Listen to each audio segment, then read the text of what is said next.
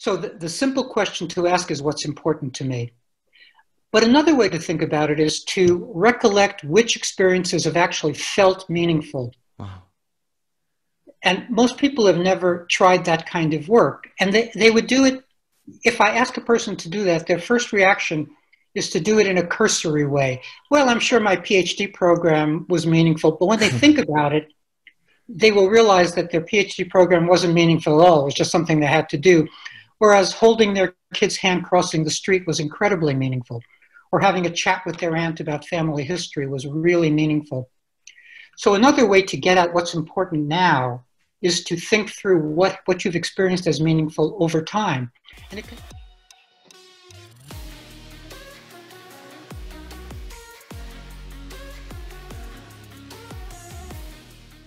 by Dr. Eric Maisel, best-selling author of over 50 books and a world-leading expert on creativity, creating meaning, and building better habits. I was blown away by his insights into living a great life, and I'm incredibly excited to share this with you guys. So Eric, welcome to the show.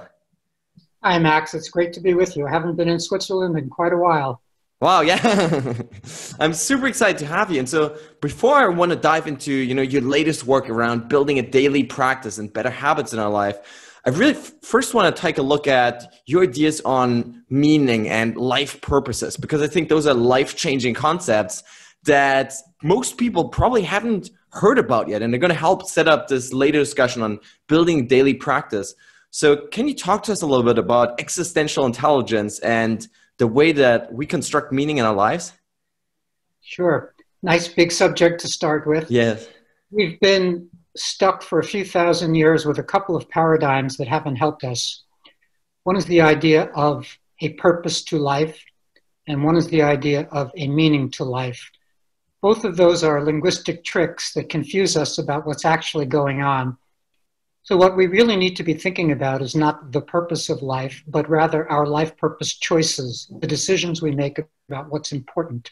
It's a big paradigm shift from looking for a particular purpose to understanding that we have multiple purposes in life and we get to decide what those are. Something similar with meaning. Meaning, from my point of view, is merely a certain kind of psychological experience. Like joy or hatred or anger, it's a special one, but it's merely an experience. So again, we have to move from the old-fashioned idea of seeking meaning, which everybody says, the seeker of meaning, searching for meaning. It's at the top of a mountain, it's at some guru's feet. Move from that to the idea of making meaning, the idea of coaxing meaning into existence, or to say that more simply, the idea of having more experiences of meaning. That's what we're really after. Once you get this idea, then you understand lots of things suddenly. You understand that meaning is going to come and go, just like all experiences come and go. You wouldn't expect to be joyful every split second or angry every split second, nor can you expect your life to feel meaningful every split second. There's no reason why it should. It comes and goes. Another big idea is that things that we do in the service of meaning, like let's say writing our novel or being an activist or something, don't necessarily feel meaningful in the doing. It's a very big point. I want to go sort of slowly over this one because most people harbor the hope that while they're writing their novel, that should feel meaningful because they've decided this is what's important to them.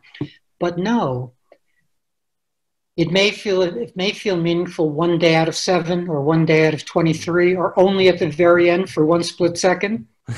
So you have to do your work irrespective of whether you're getting the experience of meaning from it or not. And to say this yet another way, what this means is if you organize your life around your life purposes rather than on coveting experiences of meaning, you're going to do the best job possible of making yourself proud by your efforts. Yes, that is such a fundamentally different way of looking at life, I think. This idea of making yourself proud of how you're acting and how you're living your life on a daily basis. I think it's so fundamentally different from the way that most of us look at purpose and meaning, in the sense that there's some, feature nirvana or some God or some higher power that gives it to us, and moving away from that into this idea that we can actually construct that on a daily basis. We can do it practically. This isn't just abstract. We can identify what's important to us. It can take a little work to do that. People have never really sat down and created their list of what's important to them, their life purposes, but it's doable. You can sit down and create that list. And then every day you can have a life purpose check-in in the morning, 5 seconds, 10 seconds, 20 seconds, where you make decisions about which of your life purposes you're going to get to on that day. It's a very different way of organizing your day. Most people organize their day around their to-do list, around shoulds and responsibilities, and they're pulled about by the nose by their to-do list. By changing the way you live your life, by deciding which of your life purposes you can get to, and by, to jump to the subject of our chat, by giving each one its own daily practice so that your creativity has a daily practice and your relationship building has its daily practice and your career building has its daily practice and your activism has its daily practice. Kind of sounds like an overly formalistic way to run a day, and yet it's the only way to get to our life purposes is by knowing what they are and then by putting them into our daily schedule.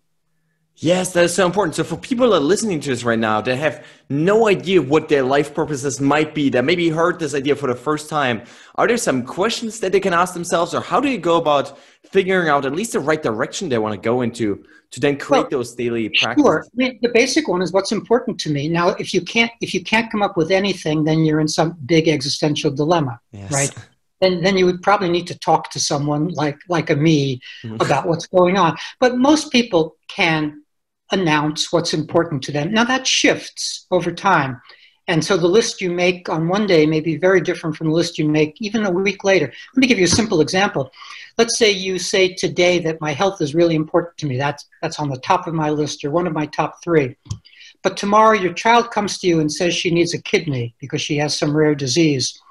Well, you may well decide to give her your kidney and forget about the importance of your health. You are harming your own health by doing this, but you know why that's important. So your health has suddenly dropped on this list, and now saving your daughter's life has gone up that list. These things shift for us over time, what's important to us. But you can get a snapshot for today. You can make a decision, decide what's important for you today. So the simple question to ask is, what's important to me? But another way to think about it is to recollect which experiences have actually felt meaningful. Wow. And most people have never tried that kind of work. And they would do it, if I ask a person to do that, their first reaction is to do it in a cursory way. Well, I'm sure my PhD program was meaningful, but when they think about it, they will realize that their PhD program wasn't meaningful at all. It was just something they had to do. Whereas holding their kid's hand crossing the street was incredibly meaningful. Or having a chat with their aunt about family history was really meaningful. So another way to get at what's important now is to think through what you've experienced as meaningful over time. And these will be very strange, idiosyncratic little snapshots of your life. First you'll try to name the big things. Well, that must have been really important. And you'll notice that wasn't so important. That was just something I got hooked into doing or thought I should do. What was really important was A, B, or C. That gives you plenty of clues about how to coax meaning today. If you can identify what felt meaningful before, that gives you some good clues about what might feel meaningful today. Yeah, that's so interesting. And so what I see in society right now is this focus on immediate gratification, on these dopamine hits that you get oftentimes from social media or from alcohol or food or drugs and all of this stuff. And there's so little talk about finding what's meaningful and pursuing those things. Yeah, and let me dispute your language, because everybody will say it the way you just said it, finding what's meaningful. There's nothing to find. It's a decision. Yeah. And everyone, this is not to pick on you, everyone uses this language, finding meaning, because we have 2,000 years of saying it that way. If we could stop saying it that way, if we could say there's nothing to find, and that takes... this is really an updated existentialism, right? That's what we're talking about, is personal responsibility and making decisions about what we want to stand for. In Kirism, the philosophy I've developed, the philosophy of life I've developed, we use the phrase, doing the next right thing. And what right means in that sentence is going to be subtle for each person. It's not necessarily the moral thing. Maybe you need to relax next because you just worked hard for 5 hours. So whatever is right is idiosyncratic. But keeping that in mind, doing the next right thing is a standard against which to judge, should I play another hour of this video game or not? Or should I do this or not? And that's a high bar. To ask of ourselves to be ethical all the time or to be aware all the time is a very high bar. Most people don't want to go there. Most people want to flee the experience of freedom. But we have this freedom. We have this much freedom to imagine ourselves doing the next right thing and the right thing after that. And I think we're obliged to do that if we want to have our life match our hopes for our life.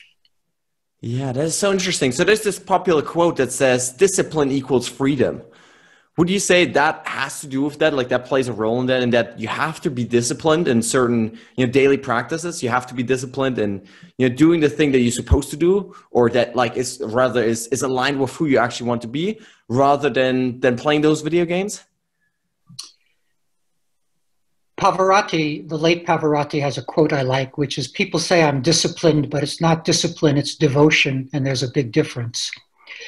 So I think there's a marriage of discipline and devotion that goes into this activity that we're talking about.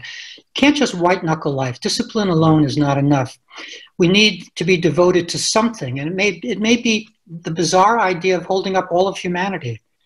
Now, we can't do that. That's why in Kirism we talk about absurd rebellion, because it's absurd to imagine holding up the whole world. We can't do it. But we may set ourselves that kind of absurd goal, and then we're devoted to it. So yes, we could play another hour of the video game, or we could do a little something in the service of a neighbor or the world. And that's the devotion piece. That's not just discipline. So I don't think we can just get through life by being super disciplined. I think we need the devotion piece too. Yes, for sure. And I think that devotion then also leads to that pride that we experience, right? Of having done the right thing. So why is it pride? Like pride oftentimes in society has this negative connotation, but the way you talk about it is this really powerful mechanism that actually is I think very closely linked to this fulfillment in life. So why is it pride that we should try to create? Language is super tricky, isn't it? Whatever language we speak, the words in them are super tricky. And so, for instance, a word like narcissism has no exact meaning because developmental psychologists talk about healthy narcissism. That is that strong self-image that a child might acquire if he or she is lucky. So I think, in a way, the two prides we're talking about, one is that egoistic, unhealthy, narcissistic pride, and the other is the pride that comes from healthy narcissism, where we decide that we're instrumental in life and that we have to judge our behaviors, and that's our job, and that we're both free to do that and obliged to do that. And so pride's one of those tricky words, but I think when you think of it as being proud of our own efforts, that's different from a kind of false pride of I'm the greatest thing since sliced bread or what have you. For sure. No, that is, I think, so important to understand this difference then, yes. Love that. Now, if we're looking at, trying to create more pride in our lives, right? And we use these daily practice. Can you share a little bit about, what a daily practice really is in our lives and what it entails? Well, it's a way of taking ourselves seriously. I think that's a shorthand way of talking about daily practice. It has a beginning and it has an end. If it's not demarcated, I think it's less of a practice. And it has a lot of particular elements. In the book, I go through, I think, 20 elements of practice, which I can't remember or go through in talking. But the main idea is that you have some ceremonial way into the thing that's important to you, maybe lighting a candle, just to say it simply. I don't mean really lighting a candle, but some demarcation so that you're now starting to write your novel, or you're now engaged in your personality upgrade practice, or you're now engaged in your health practice, whatever it is. So you ceremonially enter it, then you are really there. It's that Buddhist idea of when you peel a potato, you peel a potato. Well, when you're practicing your guitar, you practice your guitar. You're not also thinking about the garden needs weeding and this and that. You're really present to your practice, whatever it is. And then you ceremonially complete it. You have that sense of completion. Most people don't get much sense of completion throughout their day. You just do one thing after another, but they don't get that good sense of completion that really ending your daily practice well will give you. I like to also add to that, as you leave your practice, to say something like, I return with strength to the rest of my day, to remind yourself that you haven't depleted yourself by engaging in something for 20 minutes or an hour. And there's no particular reason, once you get this habit, of not having multiple daily practices. That is, demarcated times of the day where you do the things that are important to you. Maybe one portion of the day has to do with writing your novel, but one portion of the day has to do with having that hard conversation with your daughter about her drinking. She's drinking too much and you know you have to say something, but you don't want to. Well, you can turn that necessity, having that conversation, into a certain kind of relationship building daily practice.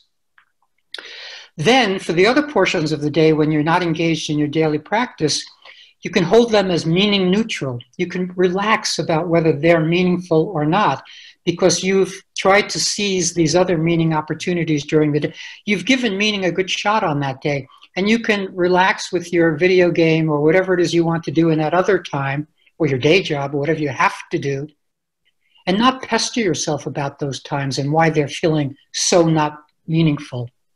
So this gives you a way of negotiating your day around meaning, as well as getting things done.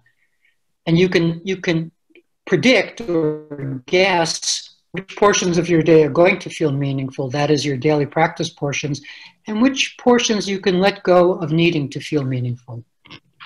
Wow, that's such an interesting way of looking at daily life. And what I find fascinating about it is, like, most people, when they think of practice, they understand guitar practice, right? They understand going to a gym. But you actually talk about so many more different kinds of practice, the spiritual practice, the personality development upgrade, right? I think that is so interesting that we can schedule time in our lives every day for exactly those things. Let me flesh that out a little bit, because it may be a little abstract to think about a personality upgrade practice, but let me spend a minute or two on that one to flesh it out. So I have a model of personality, a vision of personality, as personality being made up of three parts. Original personality, the way we come into the world. Everybody comes into the world different. If you've had kittens or puppies or kids, you know that every creature is its own thing, comes into the world its own way. So there's original personality. Then there's formed personality, the way we stiffen over time. And then there's what I would call available personality, our remaining freedom to be the person that we want to be. So in this model, what I'm really talking about is using our available personality to kind of unstiffen our stiff personality, using our freedom to become the person we want to become. Well, that's easy to understand, but what does that mean concretely? Well, let's say you identify, let's say you're a creative person and you know that you don't take enough risks in the marketplace, that it scares you to send emails to people higher up than you or bigger than you. And you understand that it would be good of you if you started taking bigger risks. That's a personality upgrade, right? That idea of finally taking the risks you need to take amounts to a personality upgrade. So you set aside a chunk of time. It can be 7 minutes, it can be 2 hours. The amount of time is not what's relevant. It's the returning to it every day that's relevant. Set aside a chunk of time and identify a risk and take it. It can be a real risk in the world. It could be sending that email to a famous filmmaker saying you want to intern with him. It could be that kind of risk. Or it can be a make-believe risk that you set up in your own house. Like, imagine standing at the edge of your rug and jumping over from the rug to the wooden floor and kind of envisioning that you're jumping over a gorge. You're kind of envisioning a risk. So you can do a make-believe risk, or you can do a real risk. But whether it's make-believe or real, you're setting aside real time to engage in this attempt at a personality upgrade. Over time, and I don't mean a lot of time, 3 days, 4 days, some amount of time, you're going to find it easier to take risks. You're going to discover that jumping off the rug was not that dangerous. And you're going to discover that sending that email to that famous filmmaker was not that dangerous, pretty much because you won't reply. But it wasn't dangerous. It was, it didn't harm you. Yeah. So if you do this, whatever you choose, by the way, much of this sounds like doing stuff, but it can also be being stuff. the practice can be not about doing something, but about being calmer or more passionate or something. So whatever it is you've decided is inside that daily practice, within no time, you're going to be more passionate or calmer or take bigger risks or be working on your novel or whatever. It's the real beauty of daily practice, is that it bears fruit very quickly. And let me just piggyback one thought on this. One of the reasons daily practice is so important is not so much that if I miss a day, is that such a tragedy? No. It's that if you miss a day or two, then you start to miss weeks and months and years. That's what happens. You stop writing your novel for 2 days, and 6 months later, you discover you haven't been working on your novel.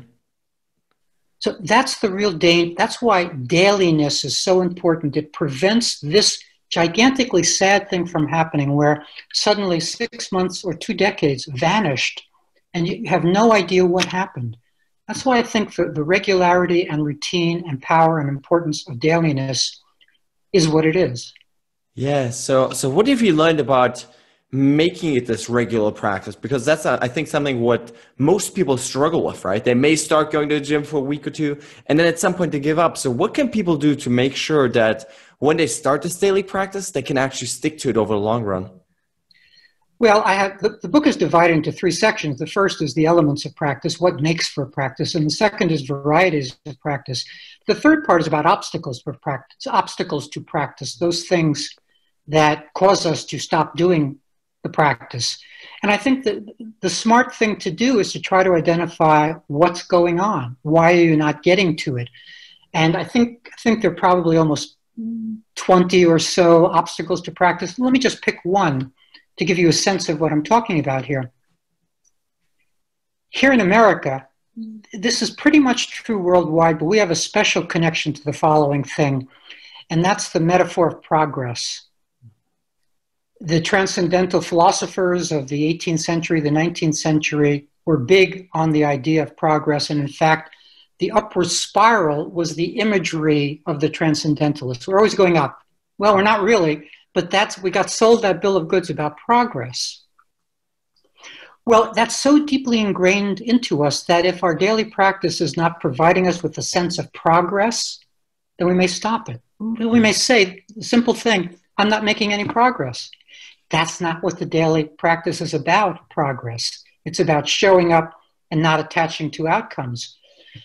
So if you get clear on this, if this is your edge, if your edge is progress, that you're always wanting to make progress, that you have to do 23 sit-ups after 22 sit-ups or 24 personal best and all that stuff, all that progress stuff, well, then you can notice that for yourself. This is my edge, and I don't need my practice to have anything to do with progress. That will help you stay with your practice. So it's about the careful identification of what's actually keeping you from your daily practice. Yeah, that makes a lot of sense. And it really sounds like it's really just about putting in that effort every day, right? It's just about sticking with the practice, irrespective of whether you're getting better or not in the short term. Yes, and the way you said it is kind of one half of it, and that's the discipline half. If people can get the lightness half and the love half and the passion half and the curiosity half, then they have more of the full package, because we're not just going there because of habit. Remember the devotion part. We're going there because there's something about love of life, or our decision to give life a thumbs up, our affirmation of life that's in this daily practice. It's not just about drudgery and showing up to 7 difficult things each day. It's not what it's about. It's about living a life more aligned with the things we actually love. To say this simply, that was simple enough, but to say it differently, people like me fell in love with reading at the age of 5 or 6. Just some experience of sitting there in a corner of the room reading a book. That's about as genuine an experience of love as any human being can have. It could be music for someone else. It might be imagery for someone else. It might be film for someone else. Whatever it is, that darkened theater, that experience we don't have anymore. We fell in love with that stuff. So there's a way in which we can bring that love to our daily practice of filmmaking or novel writing or what have you. It's not just about, I've got to get another 7 words out. It's about reminding ourselves what a wonderful thing language can do, what an Orwell can do, or what a Dostoevsky can do, or what a Kafka can do, or name anybody you like, what they were able to do. And I want to do that too. I want to participate in the beauty of language. So it's kind of a long-winded response to it. It's not just about the discipline piece. There's a big love piece in there too. If you keep that in mind, if you're not used to keeping that in mind, it's hard to bring that to bear to your practice. But if you can get this idea, then there's a way in which your practice can be more spontaneous, lighter, things on the other side of the equation from heaviness, solemnity, seriousness, and discipline. Yeah, no, I absolutely love that. It really sounds like it's about re-engaging this childish love affair with whatever made you start that thing, right? Was it's writing that book or doing the sports, right? It's about finding that internal joy again and actually loving that practice. Yeah. Now, I started out as a math and science boy, and I fell out of love with it because it wasn't human enough for me. It didn't really connect to the things that interested me about human nature. But I loved it when I loved it. I loved abstract math, and I went to a special math and science high school, and I could do math and thought I was going to be a physicist and all of that. Then I fell out of love with it. But I just watched recently a very good BBC documentary on math, and is it discovered or is it invented? One of those high order questions. Where does math come from and what is it? Yeah. Which is different from 2 + 2 = 4. That stopped interesting me. 2 + 2 = 4. By the way, Weigand has a wonderful quote about, I know that 2 + 2 = 4, and that infuriates me. Meaning it's just so boring, yeah. You know. But the high level questions about math, about do we discover it, do we invent it, I was completely re-engaged with it through this BBC documentary. I could almost go back to math from it. So that means that there may be things that we loved back then that we discarded or moved away from or stopped loving. That may be a source of new meaning or renewed meaning for us. It may well be. Interesting. So do you think you're going to go back to some math writing then? No. And maybe exploring that? No, I'd have to. It'd be like learning Russian or Arabic or Chinese right now. Just too much heavy sledding. Oh, I bet. No, because to do math, you actually have to do math. Yeah. And I don't want to do math. I love the intellectual part of it, but not the math part of it. Yeah. Not the equations, no. No, I'm not going back to that. No, okay. But it's interesting, right? Because it really shows that like that love affair with what we're doing, it can actually change over time, right? So like you mentioned before, like those life purposes don't stay the same throughout the course of our lives. And similarly, they don't. And I think they also, I thought there also are developmental stage connections that, you know, we can't really articulate them, but I think they're real. For instance, when I was young, let's say 16, 17, 18, I really loved marching. I loved Army drill. Yeah. When I started college at 16 and I joined the Air Force ROTC, and I loved marching. And then when I was 18, I joined the Army. I loved marching. I don't love marching anymore. And I don't love what it all stands for. But back then, as a boy, driving armored personnel carriers and playing with guns and all of that, it met me where I was at. You know, I'm not sure if love is the right word, but almost want to go to some Jungian archetype thing, the Jungian archetype of the boy-young soldier thing. So these things change over time, and I think we also want to repudiate some of them. Maybe repudiate is not exactly the right word, but just see them for what they were and why they were appropriate then, and why they're not appropriate now. Hmm. Yeah, that's so interesting. So one thing that seems like it's stuck with you for your entire life is this love for reading and for writing. I mean, you've written over 50 books now. So what does your own daily practice there look like?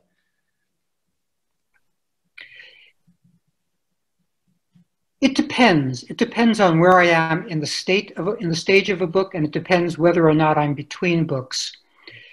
So let me say it simply, because there isn't really one kind of day. I always get to the writing, but there isn't one kind of day. But if there were one kind of day, it's the idea of getting a chunk done. This is my inner language. And for me, a chunk is about 1,000 words. Okay. And I call it a chunk because if you get inside nonfiction books very carefully, you will discern that many or most chapters are in that 4,000 to 6,000 word place. And they're often divided into 4 subsections called A-heads, which is the technical term for the way you divide up a chapter in a nonfiction book. So essentially, I do an A-head a day. I'm doing a section of a chapter a day. That's my rhythm.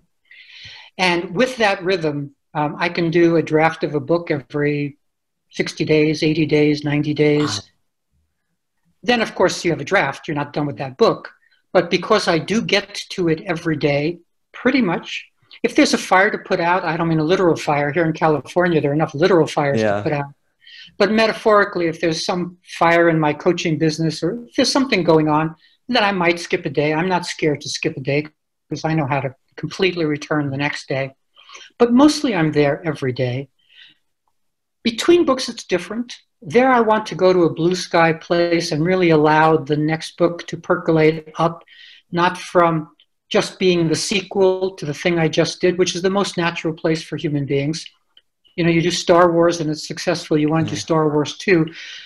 But it would be nice to have an opening in there to not have to do Star Wars 2, but to maybe do something else that wants to percolate up. So between books, my writing day would look very different. If I'm on deadline, it might be 4,000 words a day. If I'm doing something, this is my language, if I'm doing a bit of writing that isn't available to me, like I don't really know it, then 25 words might be the day. Just getting 2 accurate sentences down about the thing would be a perfectly fine day to me. I would not badmouth myself about such a day. So you can see that the days vary, but if I had to give you the characteristic day, it's 1,000 words a day. Yeah, that's so interesting. So what does that creative process for you look like in terms of coming up with new ideas? Because you've written on so many different topics and ideas. So where does all of that come from? There are many different ways to try to say this, but let me say it one way. I can get quiet enough that I actually have my brain available. Most people can't get quiet enough to think the thoughts that would percolate up if they could get more quiet. So most people are not thinking at the level they could think at if they weren't devoting so many neurons to thoughts that don't serve them. Wow. This is sort of a cognitive therapy way of looking at how I get things done. And my shorthand for this is I stay out of my own way. To give you one kind of example of how I stay out of my own way, just a small example, but it's a real example.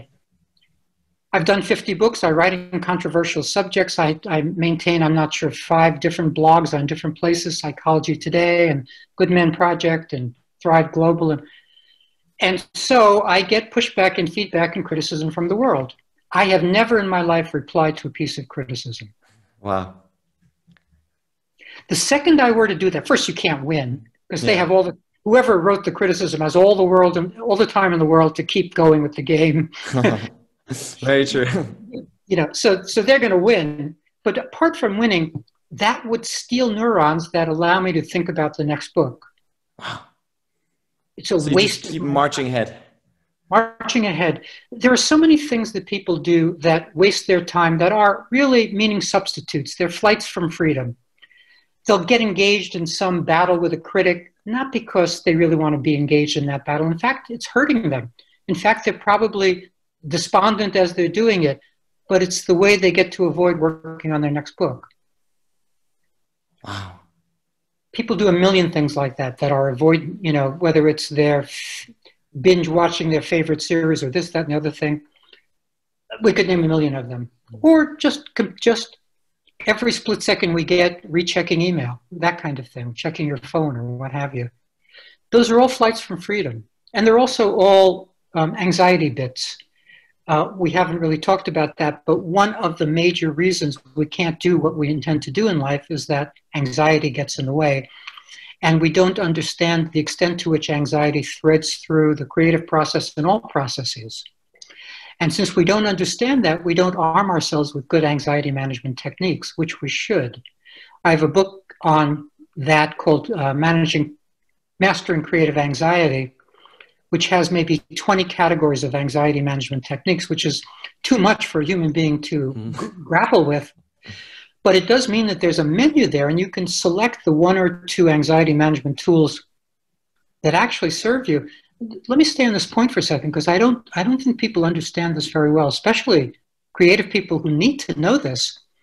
It is so hard to get your novel written because A, B, C, D, E, and F. We could name lots of reasons. But the major one is creating is one choice after another. Should I put the comma in? Should I take the comma out? Should I send my character to Paris? Should I send my character to Prague? One choice after another, and choosing provokes anxiety.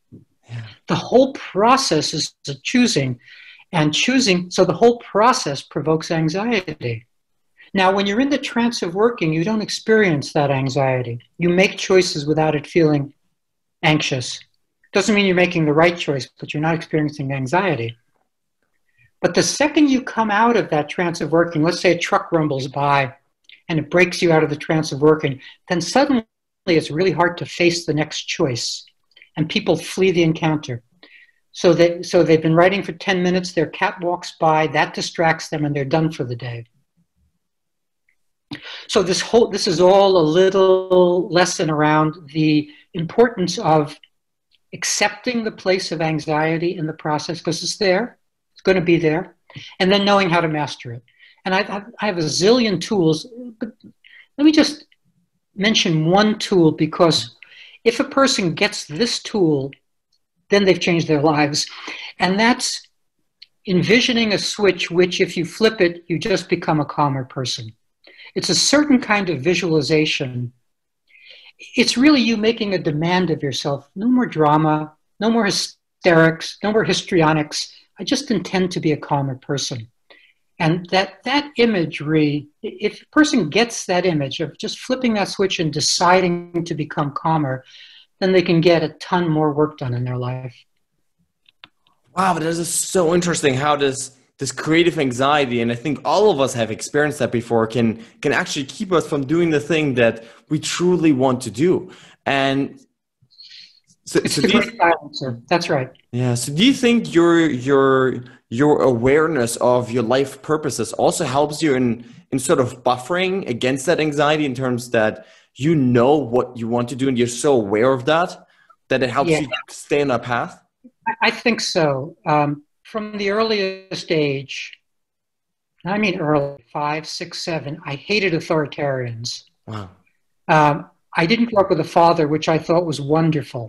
I thought it was wonderful not to have a bullying father in the household, because all my friends had these bullying fathers who would come home from work and just be cruel. That was their modus operandi, to come home and be cruel. Wow. And I didn't think this was semi-Orthodox. This was a double Orthodox neighborhood, Orthodox Jews and Orthodox Christians, both. Brooklyn, certain area in Brooklyn. My mother was secular, thank God, and thought that it was all BS, all religion and all of this authoritarian stuff. And so I knew from a very early age that I was going to fight this forever. And this was also right after World War II. The heroics of defeating the Nazis was very clear to me. To this day, D-Day still means something to me. That's one of those things that means something to me. The amassing of that force to fight that enemy means something to me. So from that age, early age, I always knew. And then I started reading those things which supported this point of view. Orwell, Camus, Sartre, all the different existential writers, etc., all of whom were writing about flights from freedom, personal responsibility, and the difficulty in fighting authoritarianism. Camus has a great essay. It's called something like Letter to My German Friend. I may not have that exactly right, but I believe that's the title of it. And he's not this is not a friend anymore. But he writes in that letter, and I was reading these things at a very early age. He writes to his friend, "We kept giving you the benefit of the doubt. We just couldn't believe you were as bad as you are. We humanists, we humanitarians, we French, we just didn't believe that the Nazis were who they were. And I think this goes on through human history. It's a part answer to the question, why don't people stop the bullies sooner? There's a way in which we don't quite believe they are as evil as they are. This is a long-winded response to your question. It's super interesting. Is my life organized around my life purposes? Yeah. Because this is one, and I have another major life purpose, which would probably take too much time to address, but it's my upsetness with the current mental disorder paradigm and my disbelief in the current mental disorder paradigm and my strong belief that psychiatry is not medicine. And this would be a lot to talk about. I've done 3, 4, 5, 6 books in this area. I blog in this area. I think it's one thing if an adult wants to buy a mental disorder label. These are not diagnoses, they're just labels. It's one thing if an adult wants to do it, that's his or her right. But what we're doing to kids is unconscionable. Giving millions and millions and millions of kids who have no power these ADHD and ODD and childhood bipolar and this, that, and these labels is terrible. And then giving them the chemicals that flow from the, so to speak, diagnosis is doubly terrible. So that's all by way of saying, we could talk about that for 19 hours, but that's by way of saying that's another of my life purpose places, is in fighting that humbug. And maybe there's a way in which I could say that all of my life purposes come around to the same disputing humbug. It's the Emperor's New Clothes fairy tale. I think I've always felt like that kid saying, he's got no clothes on. What are you all doing? What's wrong with you all? Can't you see that the Emperor has no clothes? That may be, in a nutshell, my whole life purpose. For sure, no, it's such a beautiful purpose. So is that something that sort of evolved over time, these different strings of life purposes? Or was there sort of one moment where you had this realization that this is now what I want to dedicate my life to? I'm not sure if there were moments. I grew up in a household where my mother had 3 sisters. So she and Aunt Rose were solid and sane. And Faye and Anne were nutty as fruitcakes. And so I grew up with a lot of eccentricities. And I also grew up traveling with my grandfather, who was an immigrant Russian or Polish Jew. They weren't quite sure where they came from. An immigrant Jew who worked in the garment district in New York. And I would travel with him on the occasional Sunday up to Rockland State Mental Institution, where Aunt Faye was incarcerated. And all of this is completely clear to me to this day. First, we'd go to the live chicken market, and he'd pick out a chicken to bring up to Faye, which is all crazy. It was crazy itself to be bringing this live woman. Well, it was not now live. You would pick the live chicken, and they'd chop the head off and pluck it for you. So you were bringing a fresh chicken up on the train to God knows why. I can't tell you what that was all about. But I had early understanding of this sort of thing, and it was in my consciousness. Also, my brother, who was half a generation, my half-brother, who was half a generation older than me, was interested in this and did his PhD at Yale in sociology, and his doctoral dissertation was on recidivism rate of mental patients. That is, once you let them out, how often did they come back? So all of this was in my consciousness growing up. Interest in this thing called mental illness, and what the heck is it? And what the heck do you do with these people who are difficult? It's not that they deserve these labels, but they are difficult. So what do you do with, what does society do with a person who's presenting themselves as difficult? So that's been interesting me all the way through. As to moments, I can't quite say. There was certainly a moment where I started writing my first novel. So there's that kind of moment.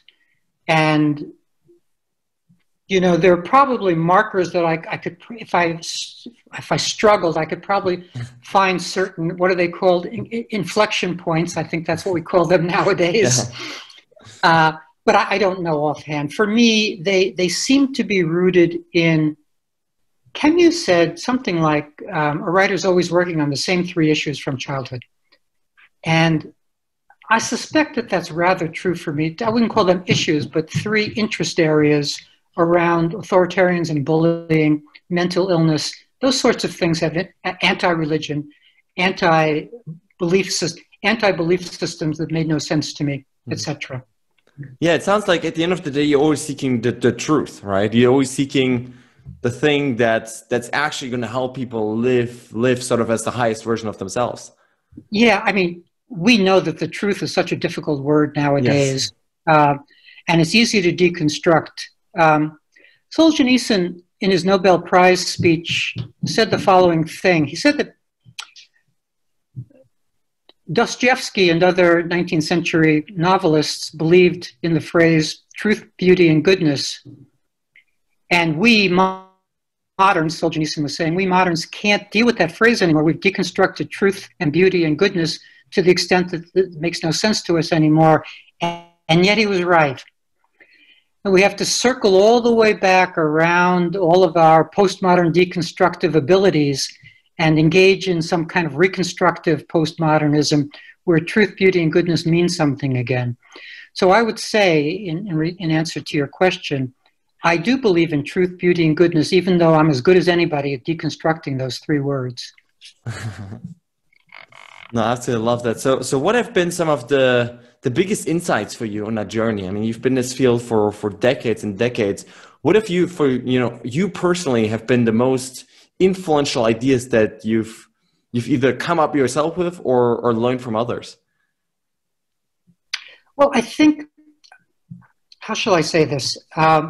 In about the mid-1990s, I had done a couple of books with Jeremy Tarcher, and then suggested a book I called Lighting the Way, which was to be about everything I knew about meaning and life purpose. So this is 25 years ago. I wrote a terrible book because I didn't know what I knew about life purpose and meaning then. It was an unpublishable book, and in fact, they couldn't publish it. I got a nice advancement, but they couldn't publish it because I didn't know what I was saying yet then. So I would say that the biggest insights have come over time in the ways of making these distinctions between the purpose of life and life purpose choosing, and the meaning of life, and meaning is a certain kind of psychological experience, and meaning is something that comes and goes, as opposed to something you should expect to have at all times, etc. All of the stuff around life purpose and meaning, and also all the stuff around the difference between mental disorder diagnosing versus mental disorder labeling, all of these things have come to me over time, and they're now my big understandings. As to when exactly I knew them or learned them, that I can't say anymore. Okay. So when it comes to this meaning and purpose, what are some insights that you think everybody listening to this should also gain in order to live better lives? Anything there that we haven't touched upon yet? Well, plenty, but let me just give maybe a useful headline or two.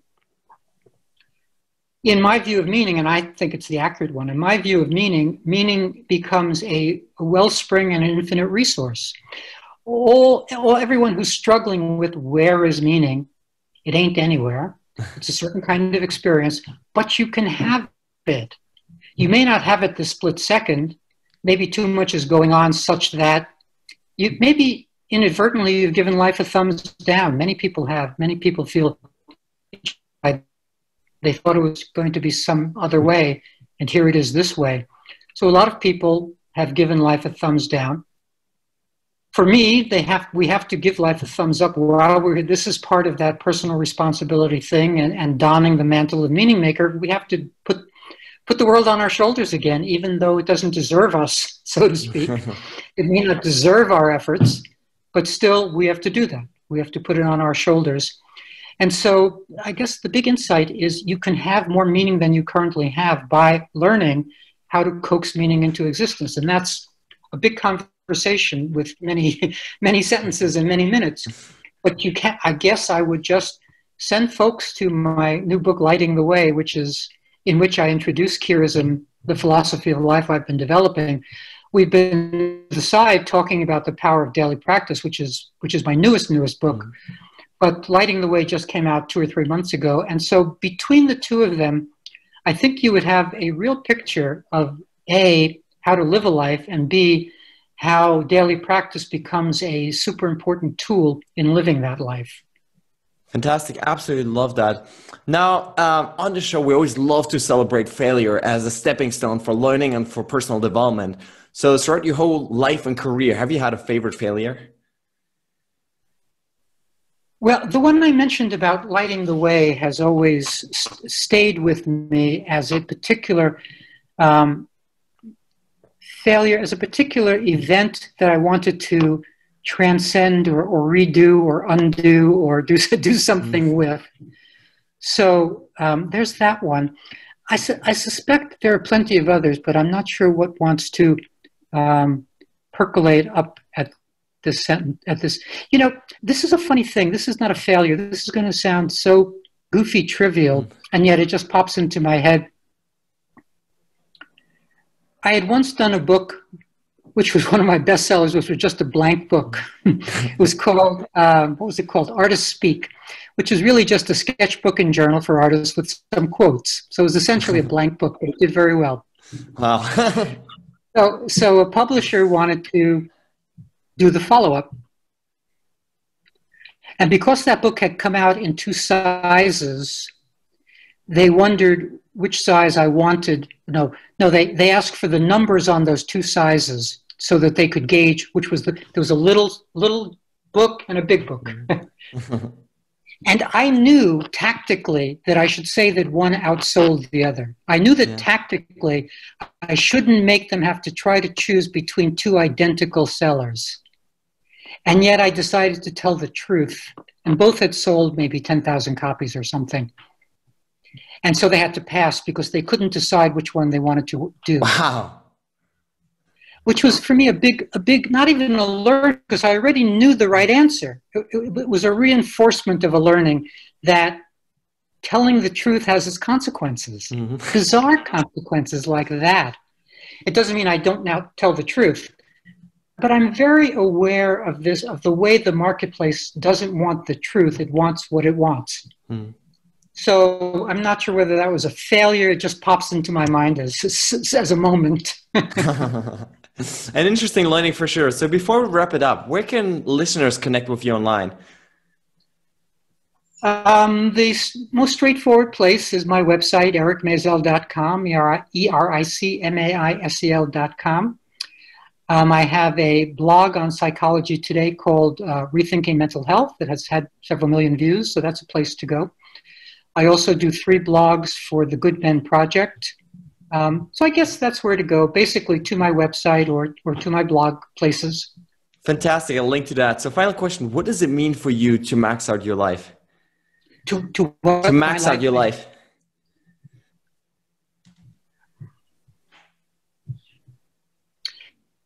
I think at this moment, I'm guessing that I would give a different answer every 6 months. But I think at this moment, it's to disseminate this philosophy of life so that there is an alternative way of thinking about life for some number of people.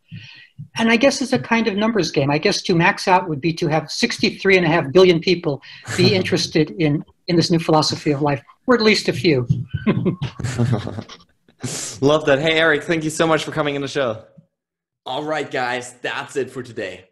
I really hope you enjoyed this episode. I hope you gained some valuable ideas, tips, tools, tricks, mindsets, belief systems that will hopefully inspire you to take your life to the next level. At the end of the day, guys, it's all about application. The only thing that's going to set you apart tomorrow from where you are today is how much action you take with those ideas that you gained.